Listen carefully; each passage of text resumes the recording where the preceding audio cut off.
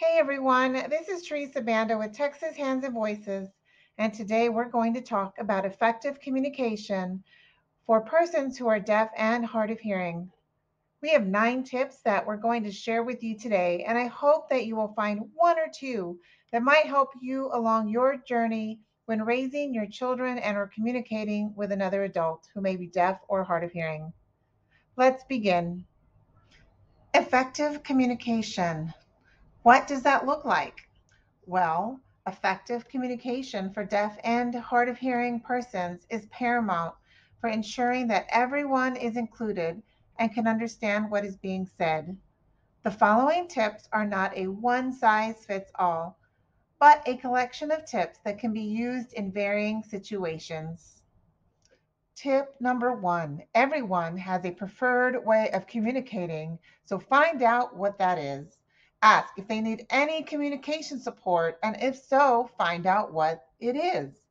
Ask, do you need ASL American Sign Language? Do you prefer lip reading?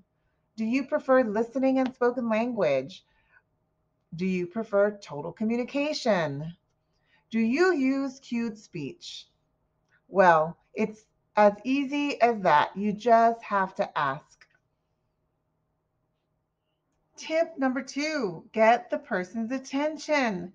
This is so important and it's so easy.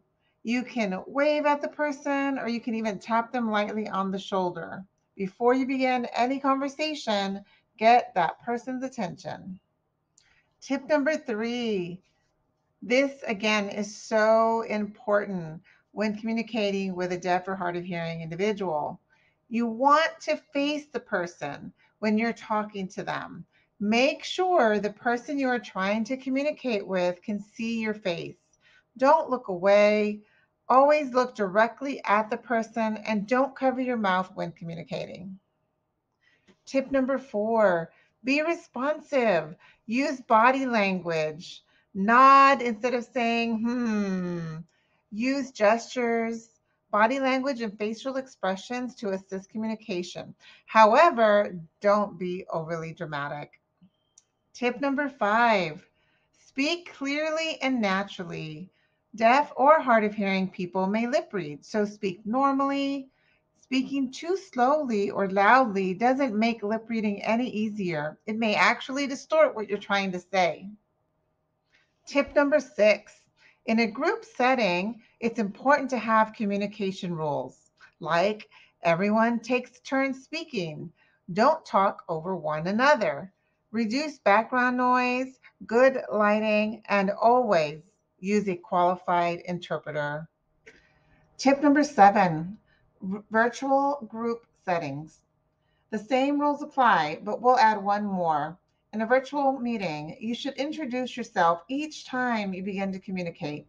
You can say something like, "This is Teresa," and then begin sharing your thoughts or opinions.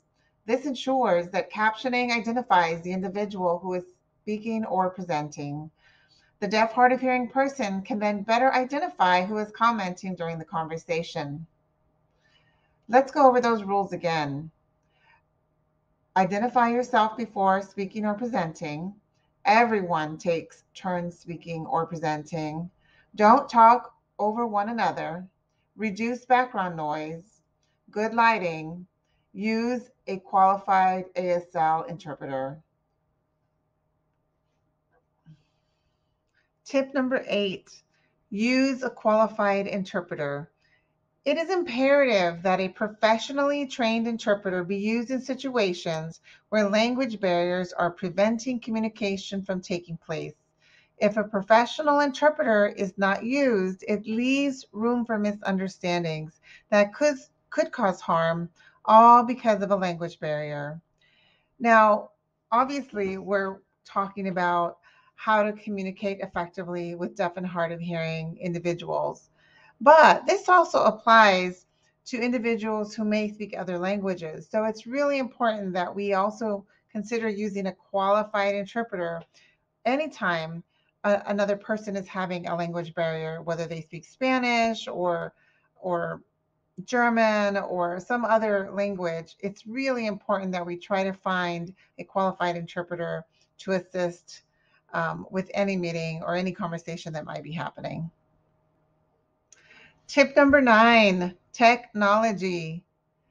If you weren't aware, iPhones now have auto captions. So this is something that you can try to add to your Apple iPhone if you have a model 11 or later and you've had the latest iOS 16 update. There are also other options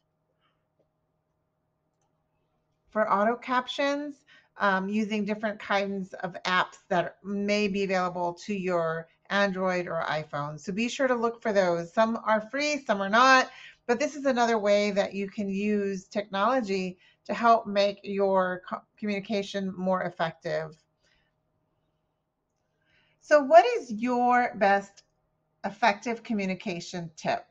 We want you to tell us what number 10 should be. We've purposely left this tip blank or free because we want you to tell us what your best communication tip is. So we'll be waiting to hear from you. Thank you for supporting Texas Hands and Voices. Please visit our website at www.txhv.org if you would like to learn more about Texas Hands and Voices. Thank you so much for watching, and we'll see you next time.